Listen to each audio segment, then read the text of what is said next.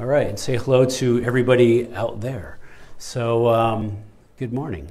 Good morning. That is a good song. For those out there, we just sang Good, Good Father. And some of the lyrics, just to recap, it says, and you tell me that you are pleased and that I'm never alone. You're a good father, a good, good father. It's who you are. And I'm loved by you. It's who I am.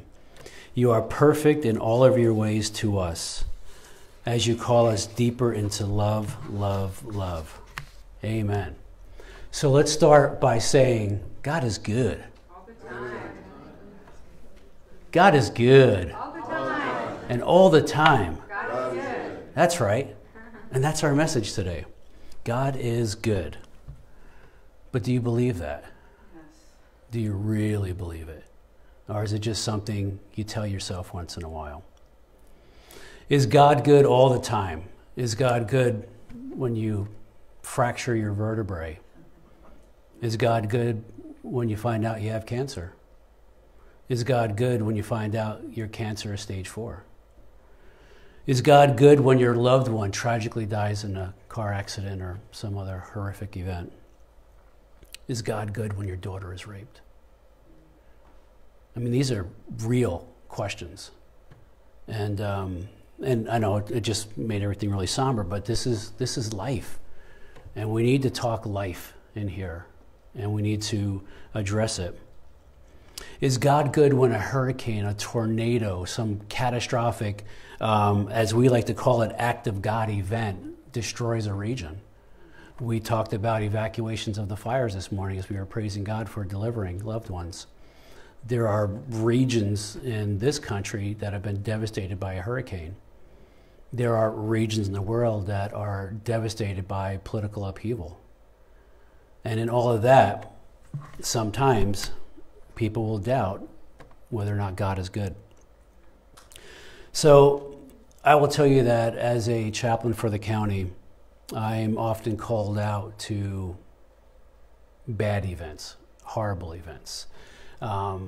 I don't think any chaplain has ever been called out to bear witness to the birth of puppies. Usually it's something horrible has happened, and you're walking into a scene where you're either sharing news that will cause people to grieve hysterically, or you show up and they are grieving hysterically, and the first responders are like, please. And so in those situations, it's really hard. You know, what do you say to the person who, you know, lost somebody unexpectedly on their drive home like they've done every day for years? What do you say to the young couple that wake up and find their child cold?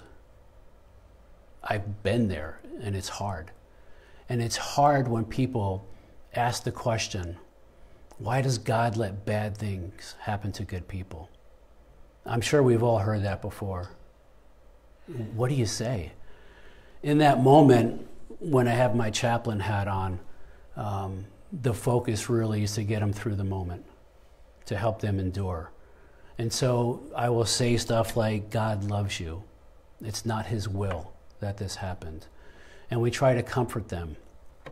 But if I'm being honest, and we should be, in the back of my mind when I hear that question, why does God let bad things happen to good people? In the back of my mind, I hear myself saying, show me a good person. Who is this good person we're speaking about? By whose definition are they good?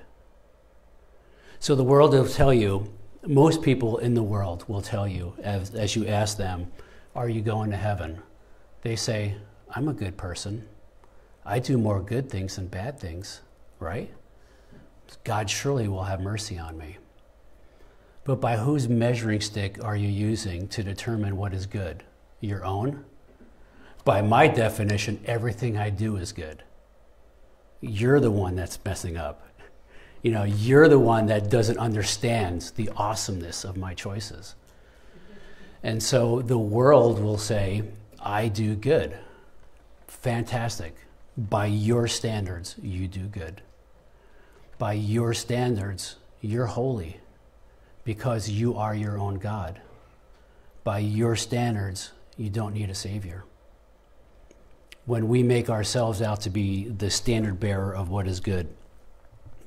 So, before we get into this, I wanted to look up a definition of good, because I think it's always good to start with definitions. Now, keep in mind, this is coming from the Concise Oxford English Dictionary, and therefore it's kind of the world's definition. But the definition is to be desired or approved of, pleasing, having the required qualities of a high standard, morally right and virtuous, enjoyable and satisfying. That means pie is good, according to the world. Thorough. I guess I could have left the thorough out after the pie comment. But this is the definition the world gives for good. But perhaps it's time for us to turn to a more biblical definition of good. And so the first scripture I wanted to cover today is in James. And I think we have a slide for that, perhaps. Anyway, James 1:16 starts off with, do not be deceived, my beloved brothers.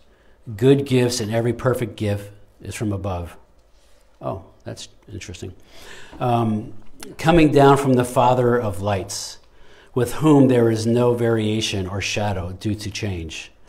Of his own will, he brought us forth by the word of truth, that we should be a kind of first fruit for his creation. So apparently we're having technical difficulties. So I will insert a little bit of extra time for you to turn to your Bibles if you choose to follow along. And there should be Bibles in the pewbacks now. So that's fantastic. So here we read that everything good, everything perfect is from above. So when we decide what is good, it's really irrelevant. The important question is, what is good in God's sight? What is his standard for good? And here we say that if it comes from God, it is good.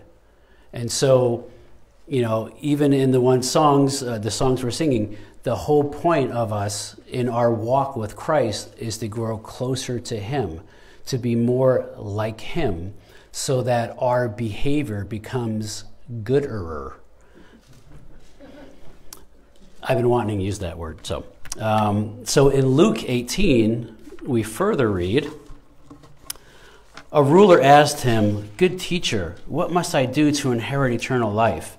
And Jesus said to him, why do you call me good? No one is good except God alone. You know the commandments. Do not commit adultery, do not murder, do not steal, do not bear false witness, honor your father and mother. And he said, all these I have kept from my youth. When Jesus answered this, he said to be born, my notes are out of order. Oh no. There we go, it's stuck together. When Jesus heard this, he said to him, one thing you still lack. Sell all that you have and distribute it to the poor, and you will have treasure in heaven, and come follow me. So I threw the extra part in there because money is a powerful distraction from doing good. And here, Jesus further says, why do you call me good? Because only God is good. And the man, whether he knew it or not, was dead on, because he was addressing God in the flesh. And so it was true that he alone was good. So when we say God is good, I think it's more appropriate for us to say God alone is good. There's a distinction there that, it separates the world's idea of what is good from what God has deemed to be good, which is everything of him and from him and through him. So I want to jump a little bit off topic, and I want to read through the Beatitudes. Carrie's been going through the different seasons, and this here is a whole sermon series, but I just want to touch on it briefly and just read through them and say, "Blessed are the poor in spirit, for theirs is the kingdom of heaven. Blessed are those who mourn, for they shall be comforted. Blessed are the meek, for they shall inherit the earth. Blessed are those who hunger and thirst for righteousness, for they shall be satisfied. Blessed are the merciful, for they shall receive mercy. Blessed are the pure in heart, for they shall see God. Blessed are the peacemakers, for they shall be called sons of God. Blessed are those who are persecuted for righteousness' sake, for theirs is the kingdom of heaven. Blessed are you when others revile you and persecute you and utter all kinds of evil against you falsely on my account. Rejoice and be glad, for your reward is great in heaven. For so they persecuted the prophets who were before you." The reason I wanted to just touch on that a little bit is there's two different ways, I believe, of looking at this. I believe there is the natural way, which is perhaps the worldly way, or the perhaps slightly less authentic way of looking through this. And we read this as kind of a checkoff list and say, blessed are poor in spirit. So if I can somehow get myself to be poorer in spirit, I'm going to be blessed with the kingdom of heaven. I mean, is that how other people have kind of read through this? You know, if I can just mourn enough, you know, then I will be blessed and I'll be comforted. So I just need to, you know, get my mourning on. Blessed are the meek. Let me be more meek, Lord, so that I can get this blessing. Does anybody else kind of read it like that sometimes, you know, as a checkoff list of things to do? Okay, maybe it was just me. Amen. So there's another perspective to read through this. If we take that view and flip it 180, which is normally what happens when we look at things from a natural view, and then we, you know, get to glean it from the God perspective, the other side of the coin. I think what this is really saying here, or a way to perceive it, is when you die to sin, when you die to self, when you draw close to God, when God's goodness prevails in your choices, in your actions, in your life, the fruits of that will be that you will be poor in spirit. God will so bless you in becoming Christ-like in your life that you will be mournful, because you will be mourning the old you that has been laid on the altar and killed, the old you that you've walked away from. Mourning is the breaking away from and the moving on from. And so as we become Christ-like, we mourn the things that we've left behind. And so we look through this list from this other perspective, and it should inspire us to change, to drop the things of the world that are dragging us down, that are keeping us away from being Christ-like, so that we can produce these fruits in our efforts, in our actions, in our choices. Yeah, all right. So with that new perspective, with the goal and the objective to become Christ-like in all of our actions, with the goal to die to self as we're commanded to do in this journey to salvation as we become fully sanctified, I wanted to talk a little bit about one of the more well-known disciples, a disciple we are all familiar with, but perhaps don't talk about enough. Pause for refreshment. So turning to Matthew 26:20.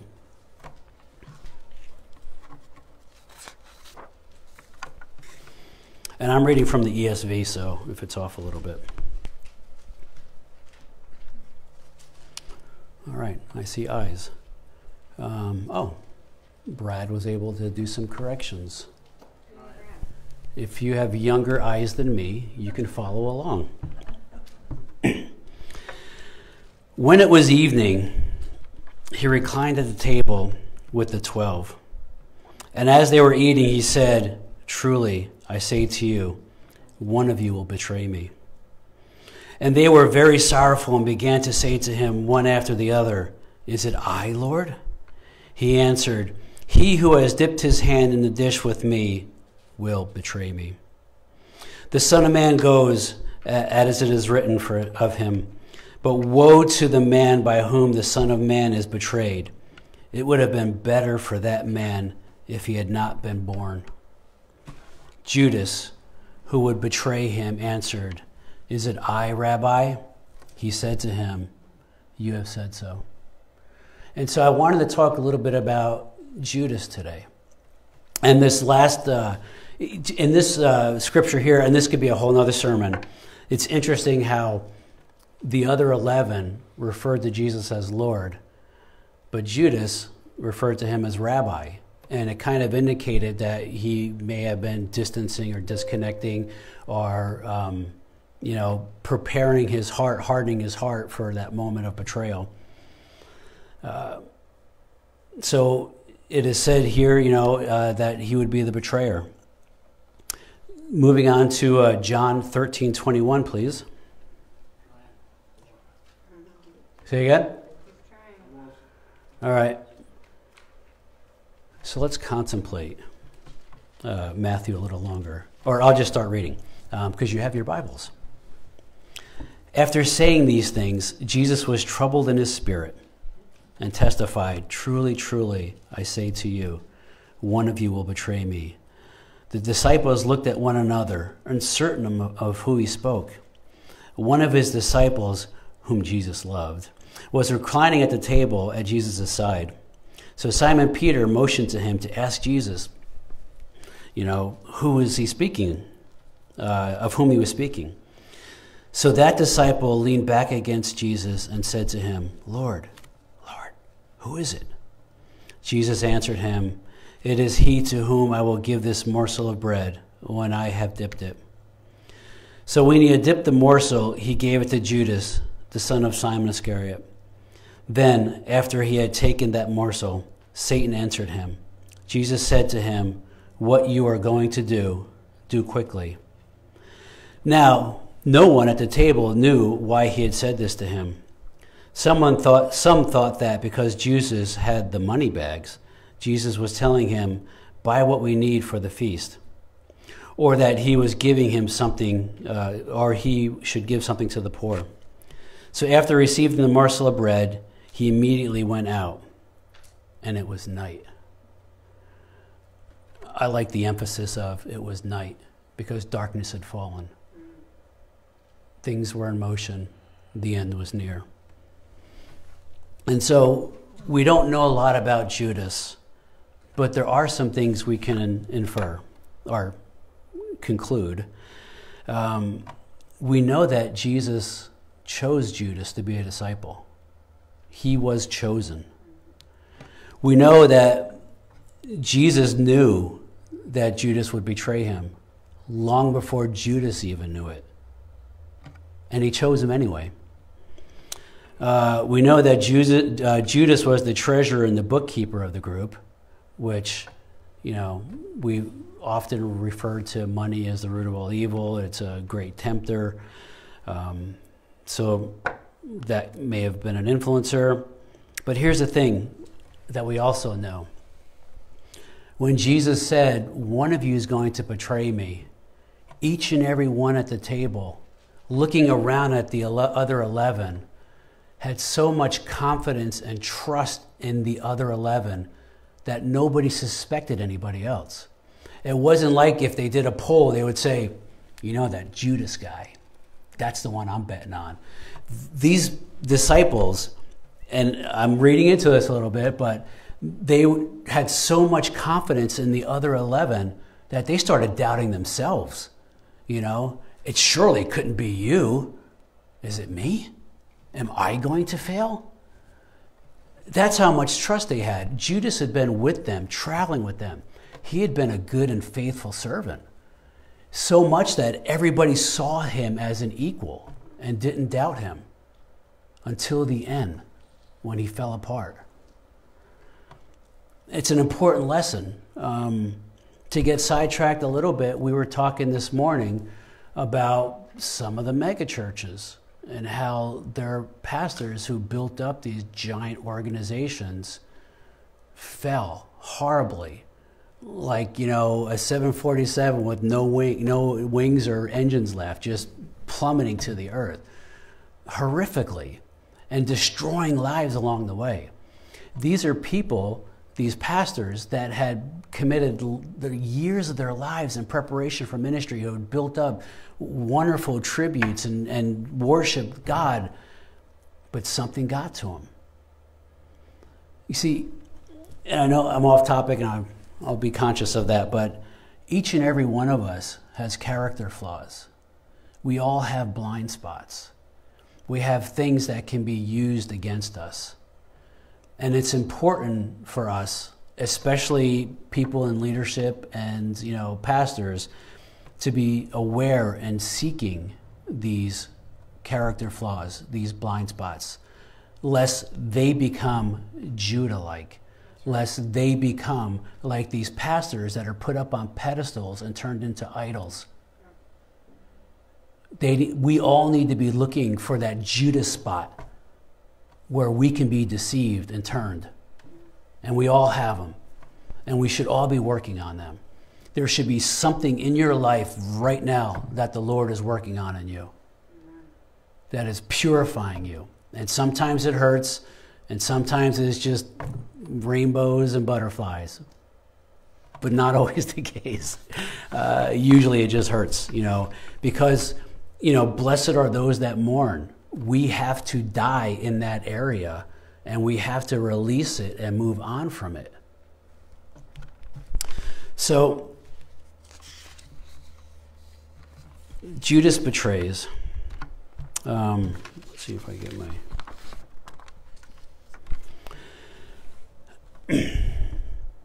So, because nothing is really written about Judas, I don't know, I just kind of speculated, sit there in preparation, your mind kind of just goes through things. And I have to imagine that Judas didn't seek out to betray Jesus. I mean, we are all far too selfish to allow somebody to come up to us and say, hey, betray everything you believe in. Our pure selfishness and self-righteousness and, wanting to be right would require us to say, no way. So I wonder how this happened. And I have to imagine a scenario like this. Somebody from the leadership, the Jerusalem leadership, approached Judas. Again, we're just making up stories here.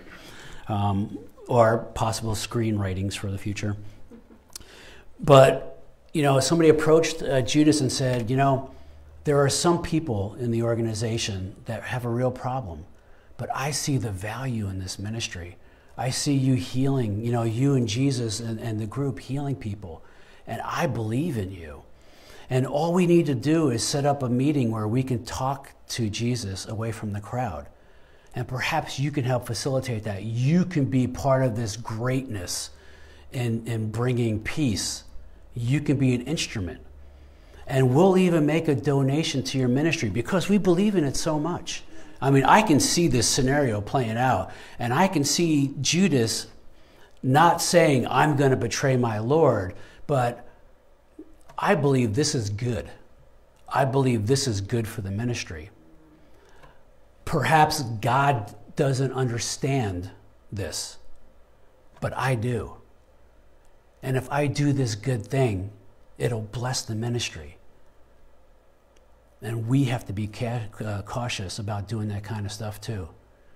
Sometimes we read through the scripture and we may not agree with it because the world doesn't agree with it. And we say, but that was then. I know differently. And if we just accepted this kind of sin in the church, we could fill this place up. If we just took the downstairs and turned it into a distillery or a brewery or a marijuana farm, we could take that money and invest it in the Lord's work, right? If we're willing to compromise, wonderful things could happen. if we betray the Lord. And so, Judas got what he got, and we're all aware of it. But I have to believe that he was motivated by what he thought was good, which is the message here. What is good? God alone is good. God alone is holy. Everything that is holy is of God. Everything that is good is of God. Nothing that is not of God is good. You see, it's all the same. And so when we say God alone is good, what we're really saying is that only things that are of God, are from God, are through God, are good. And the stuff that we do, the stuff that we proclaim to be good, is wickedness. And we need to be really careful about the choices we make. I was talking earlier before the sermon, and topics like politics come up. And, topics like vaccines and masks and all the spicy things that people like to talk about these days. And I find myself in a place where when I feel the most confident, when I feel the most assured in my position, when I am the most firm in my boldness, is when I need to be the most cautious. Because I am most likely stepping out in my boldness, in my goodness. And, I compare that to times when I've actually stepped out in faith, like the first time I came up here, and it wasn't me charging forward. It was more like you step out and you check the ice and then you creep a little forward. And I stepped out in boldness, but I stepped out. I didn't recklessly charge out. I feel like the times I charge out and sprint out and boldly run out the most, I'm probably going in the wrong direction. And then I got to turn around and make up all that distance to get back where I was in the first place. If I had just done what is good, if I had just done what is God, I wouldn't have charged out in the wrong way in the first place. And so when it comes to things like these hot political topics, as we were talking, it's more importantly to stop and say, you know what, let me reset my opinion and let me contemplate how Jesus feels about this. What's the God perspective? Is it more important for me to be right in this discussion, or is it more important for me to understand this person, allow them to draw closer to me so that I can witness to them, so that I can minister to them? Is this topic more important than their relationship with the Lord? And so, I can do what I think is good, which is to win the argument, because it's satisfying, but is it good in the eyes of God? What is truly good? So, God alone is good. Let's try that again. God alone is good. Amen. All the time. And all the time. God is good. So this church, and I would say pretty much every church in the world right now, is going through change. We are living in a world of pandemics. We are living in a world of, I'll say, governmental overreach. We are living in a world where people are divided over these topics. And I think it's important for the church, capital C, as they move forward at this point, that they not measure a good service by the head count. I think it's important that the church not measure the effectiveness of the ministry by the monthly balance sheet and how much money came in. Because it's a dangerous thing, as Judas was the money guy, and maybe the lure of more is what incentivized him. It's really easy for a church to say, oh, we had more money last month. What did we do different? Let's do more of that.